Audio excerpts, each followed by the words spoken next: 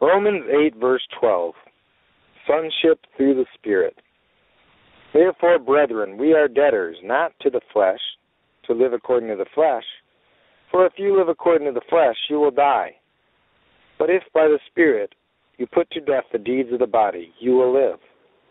For as many as are led by the Spirit of God, these are the sons of God. For you did not receive the spirit of bondage again to fear, but you received the Spirit of adoption, by whom we cry out, Abba, Father. The Spirit himself bears witness with our spirit that we are children of God. And if children, then heirs, heirs of God, and joint heirs with Christ, if indeed we suffer with him, that we may also be glorified together. Verse 18, from suffering to glory. For I consider that the sufferings of this present time are not worthy to be compared with the glory which shall be revealed in us. For the earnest expectation of the creation eagerly waits for the revealing of the sons of God.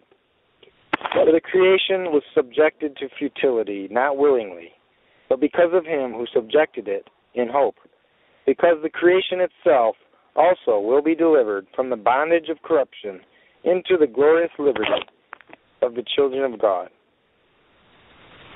For we know that the whole creation groans and labors with birth pangs together until now.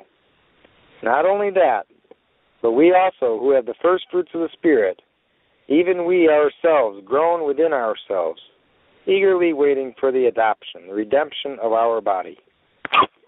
For we were saved in this hope, but hope that is seen is not hope. For why does one still hope for what he sees? But if we hope for what we do not see, we eagerly wait for it with perseverance. Likewise, the Spirit also helps in our weaknesses. For we do not know what we should pray for as we ought, but the Spirit himself makes intercession for us with groanings which cannot be uttered.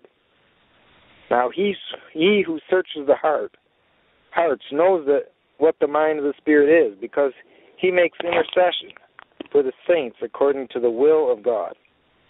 And we know that all things work together for good to those who love God, to those who are the called according to his purpose.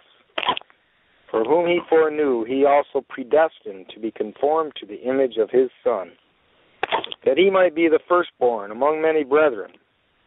Moreover, whom he predestined, these he also called. Whom he called, these he also justified. And whom he justified, these he also glorified.